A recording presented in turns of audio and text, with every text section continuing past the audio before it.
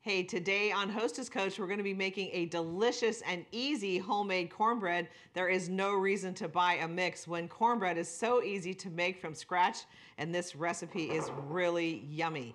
So let's get started. I'm going to start with my dry ingredients. So I have a cup of cornmeal. I have a cup of all-purpose flour. I'm going to put 2 teaspoons of baking powder in our dry ingredients here. So let's go 1, 2, and I'm going to put a little bit of salt. We're going to put a half a teaspoon of salt in here. Just going to use regular good old table salt, half a teaspoon. There we go. I'm going to give that a quick little stir. Get that all mixed up together. Now you could make this gluten-free by using gluten-free all-purpose flour, no problem. Would work just fine in this recipe.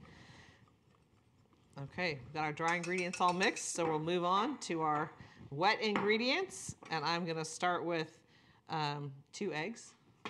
They happen to be room temperature. So I got 2 eggs going in. Ooh, whoops. That doesn't get to go in. No shells. Give that a quick little whisk. Whisk up our eggs, and then I have a half a cup of milk going in.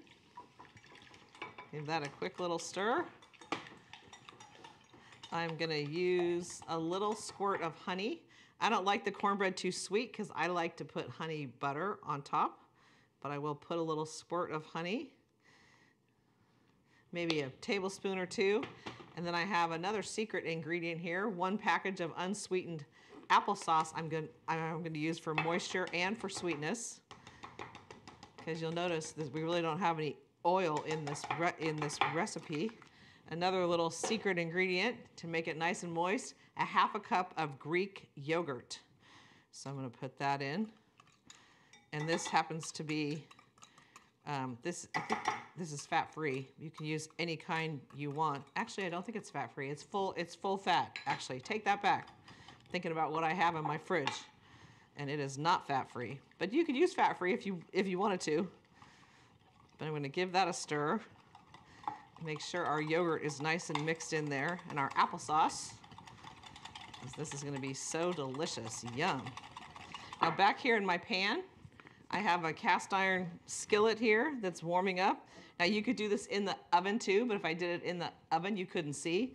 So I'm just gonna put a little squirt of avocado oil in the pan because it has a high smoke point than the butter.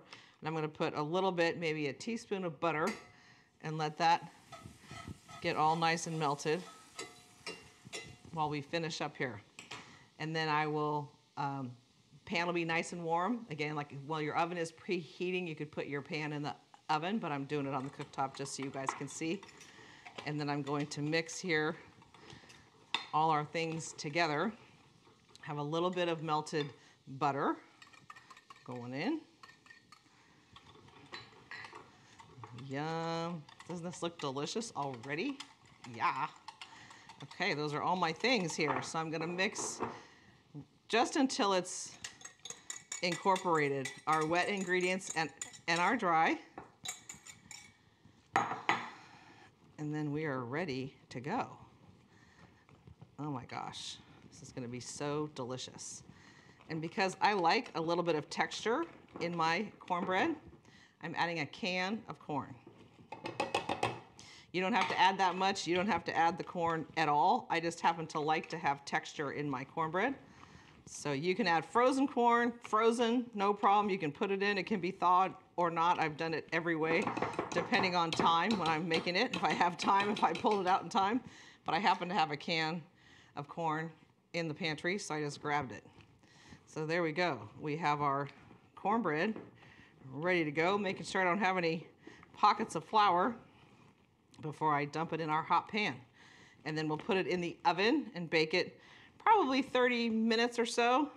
I would check it depending how hot your oven is and how hot your pan gets. There we go, look at that. Maybe you can see the baking powder already doing its thing. So we've got our pan back here.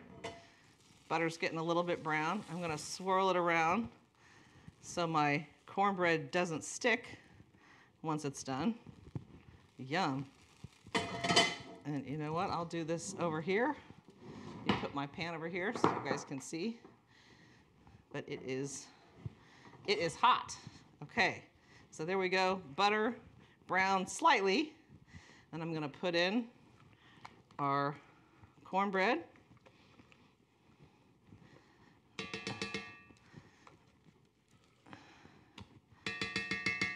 Now you could, I guess, if you were camping, probably cook this just like this on a campfire, but I'm gonna put it in the oven.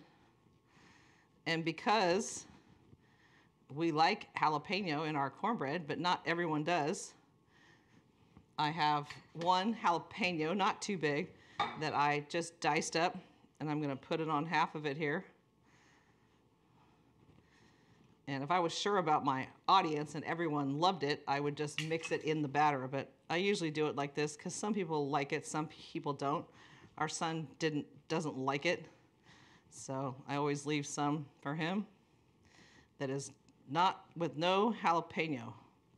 So there you go. I'll leave a few toward the top here so people that don't like it can see which side of the pan has the jalapeno. And there we go. Easy peasy. So I'll put this in the oven, like I said, till a toothpick or a fork knife comes out clean. You want to be careful with that because I don't like it too dry. So check it, before it's all the way there, because I like to pull it out when it still has a little bit of moisture left. So depends how you like it, but that's how I like it, a little bit moist in the middle. And then I'm going to make a little bit of honey butter to go with this. So just a half a stick or a stick, depends how many people you're serving, with a little bit of honey, mix it together, maybe a pinch of salt, and boom, honey butter, just like Marie Callender's. Yum, that was always our favorite part, right? Was the honey butter and the cornbread. So this is a perfect side dish for chili, which you can watch the show on chili. We just made turkey chili too. So cornbread and chili, delicious, easy, quick, and everything is better homemade. So thanks for watching, and we'll see you next time here on Hostess Coach.